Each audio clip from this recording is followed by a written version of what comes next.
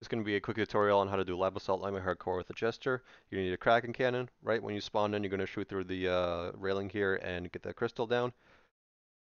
Keep in mind you want to get a pretty good Kraken cannon for this. Lower stat ones probably won't cut it. Once you're done with that first one, you're going to follow my route here. Might take you a few jumps to get past that railing. Once you're done with that, go take this route and jump over this side and jump on top of this railing right here. Then shoot this next crystal from underneath. You're going to be actually shooting the crystal after this one in around the same area as well, because the cannon has apparently no range maximum.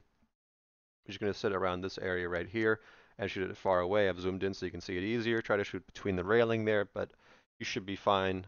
You might want to open up your map every once in a while just to make sure you're actually damaging it. But once it's done, just follow this route. Careful to dodge the ogre spitball. Shoot this one. It's pretty self-explanatory. Just shoot to the enemy. You'll get splash damage.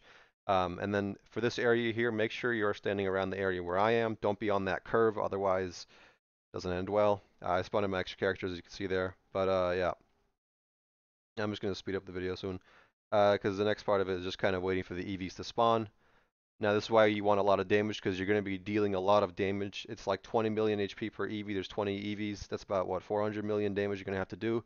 Just keep shooting at them. Try to make sure they don't get piled up on this right side, because if they do, you'll have a lot of problems. As you can see, a lot of them are committing suicide, but that's just because they can't handle your high stats. That's just, it's something you got to deal with. But either way, just keep hitting them. Make sure they don't get too close to you, because they do a lot of damage on Nightmare. They might get stuck every once in a while, but as long as you shoot them, they probably move away from where they are. As you can see, we're on the last two right here. They'll generally just jump off if they're not feeling it, and if they get stuck like this one did, just keep shooting at it. If you get a bit closer to it, it might actually just decide to jump off on its own. Really depends on how it's feeling that day. There you go. That's the map completed. And now I'm going to show you my stats. Again, keep in mind, really high stats is what you want for this. I've trained a lot to get these stats. Level 78, as you can see them as they are right here.